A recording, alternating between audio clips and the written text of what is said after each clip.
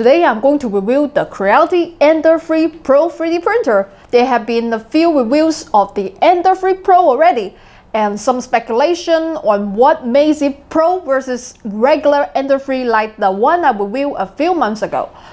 The idea with the original Ender 3 was to make an ideal low-cost 3D printer for hobbyists. It's not only Open Source Hardware Association certified, it's also made almost entirely with standard off-the-shelf parts that are easy to source, replace, or upgrade. And many of the upgrades can be 3D printed on the same printer. When the Ender 3 was being designed, cost was a primary issue. I felt strongly that teenagers, like the young makers I know, should be able to buy one if they save for a while. Once you have a printer, the plastic consumable is pretty inexpensive. It's a very cost-effective and creative hobby. You can make anything you can dream of and draw. In my mind, having the printer cost under $200 and thinkable was essential. For the engineers at Creality, that meant every tolerance was cut as close as possible. Not a screw or gram of aluminum is on this printer. That was not essential. Like we were sending it into space or something. It is bare bones. I think it's fair to say they struck a really good balance. I know people make fun of cheap Chinese products, but remember, the most innovative thing about the Model T is Henry Ford figured out how to make them cheap enough for almost anyone.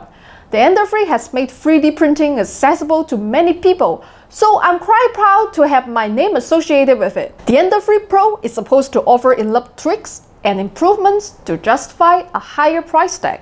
Now, time to unbox it and put it together.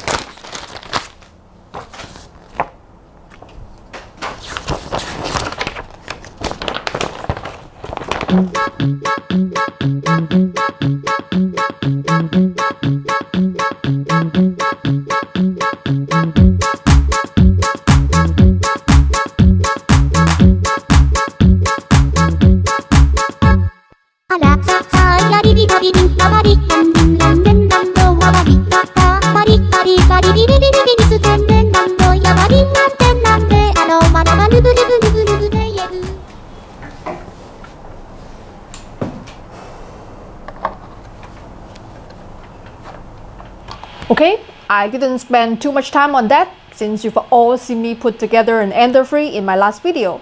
It's about 30 minutes. Any teenager could do it. Now, bed leveling, they did not add auto leveling feature, so I have to do it manually. First, I have to lower the bed all the way.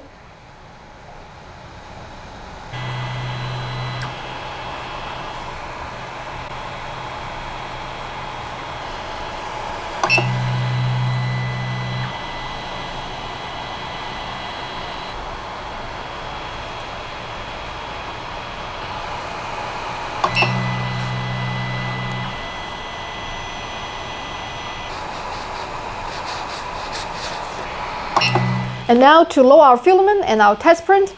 I've been exclusively using Eason PLA these days. There's a lot of good brands out there, but I've been getting really nice results with Eason's filament. So I'm just keeping it simple and going with them.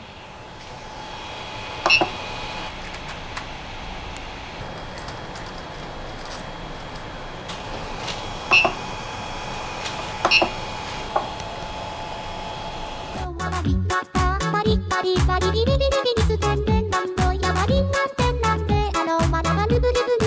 Paris, Okay, let's take a look at the print. It comes out really nice. The layer line is clean. And it's pretty smooth. It's the first print out of the box, so I'm pretty happy about the results. It's no wonder the Ender 3 is such, so popular. But I can say it is better than the original Ender 3, but I'm happy with the result. As I thought, the Ender 3 Pro is less an upgrade than a more beefy version of the Ender 3 with some incremental improvements. The engineers took all the parts they think just cut it too close, too much of a design compromise, and upgraded them.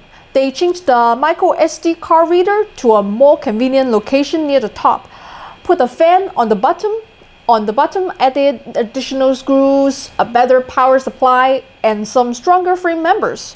Also, the magnetic print bed is a very welcome improvement. So, additional pro quality over the original, but no major additional pro features. But of course, I'm sponsored by Creality, but don't worry, they don't pay me enough to lie.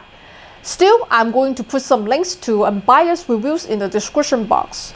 As it stands now, if you can afford it, the CR10S Pro is my top recommendation. If you need a large bed but want to save a bit of money, the CR10S is ideal. If you are a young person or on a budget just getting started, the Ender 3. If you want an Ender 3 but a bit more beefy, then get the Pro. Okay, that's it for today. Please like and subscribe. I'll see you all next time. And remember, if I can do it, anyone can do it.